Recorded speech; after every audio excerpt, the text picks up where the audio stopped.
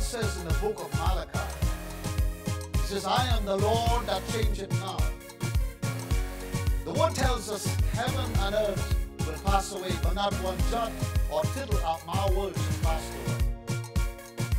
God has put His word above His name. He did not change it in the heavens for the angels to rebel against Him. He did not change it for Adam and Eve in the Garden of Eden. He did not change it for Jesus in the Garden of Gethsemane. And certainly today and forever, He will not change His word. For whatever He has said, He's going to bring into pass. I want to talk a little bit this morning or today on get rid of the I in you and replace it with Jesus.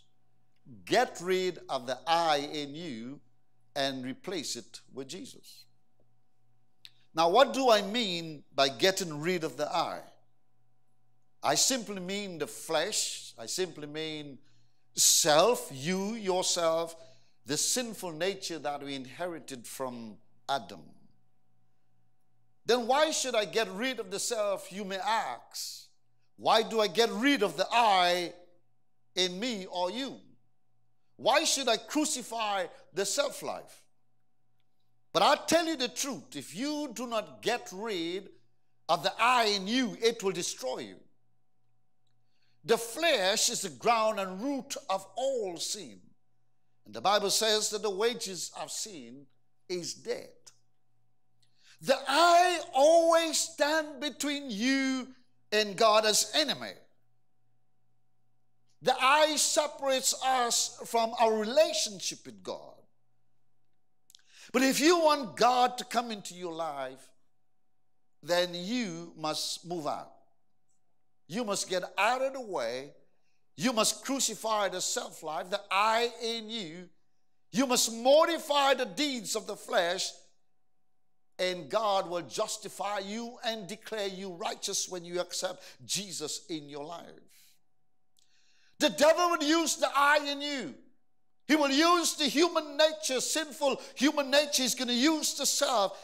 It was the I that caused man to be in a fallen state today. That's why we are in a fallen state today, because of the I. A sinful state that we are in, separated from God.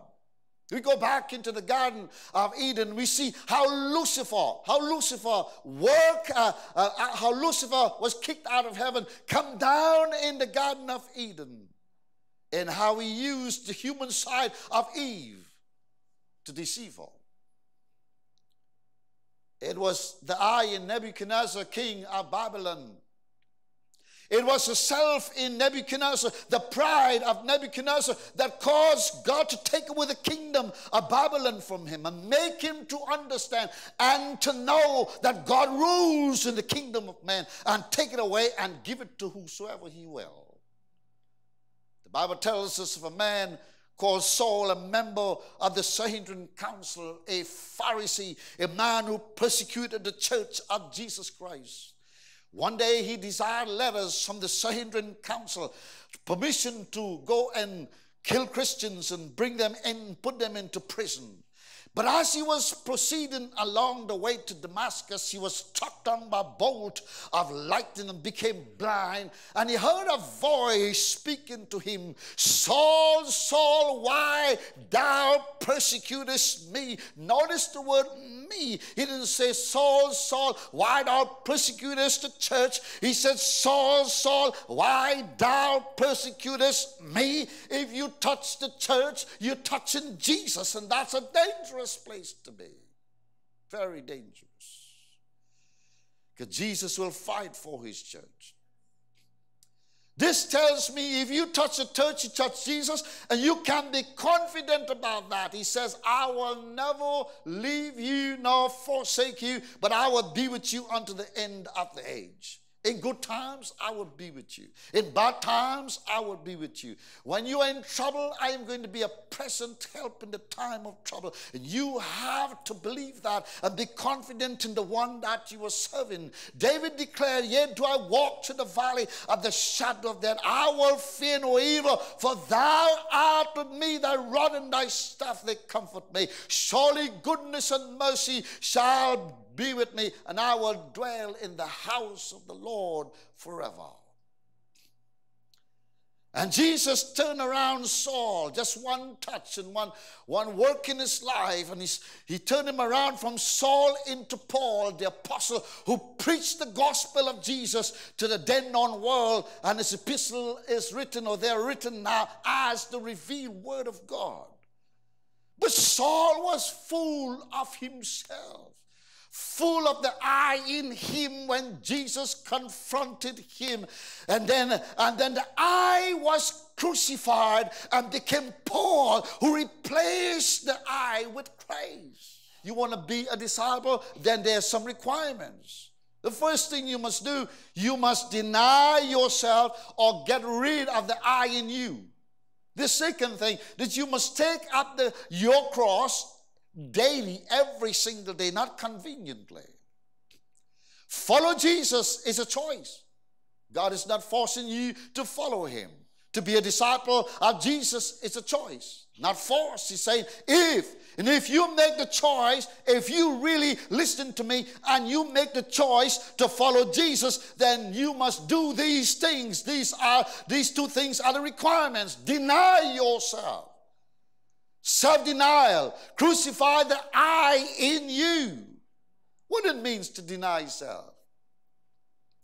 It is simply denying or refusing to follow our own human will.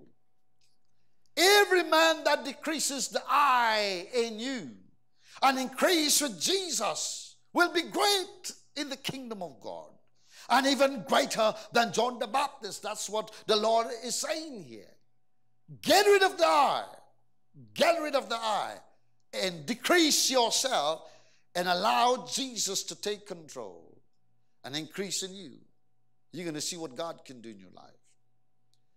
Take up the cross and follow me daily. That's what Jesus is saying. This daily undertaking is not just an occasion like we do. When we feel like it, when it is convenient, so to speak, so we put in our time in to actually serve the Lord and take up your cross conveniently. You and I have daily cross that we have to face. Every single day that we are in a fight, in a battle, the battle of desires, the battle against the flesh. Every single day you have to crucify first the flesh. The flesh is your number one cross that you have to face every single day. The I in you, the self must be crucified daily, every single day.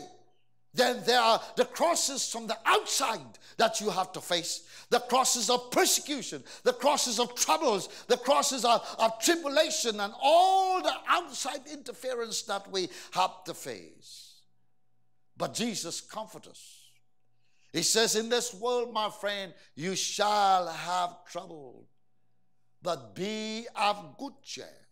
I have overcome the world. Every cross from inside and every cross from the outside, we are well able to overcome. For we are more than conquerors in Christ Jesus. Many are the afflictions of the righteous, but the Lord delivered us out of them all.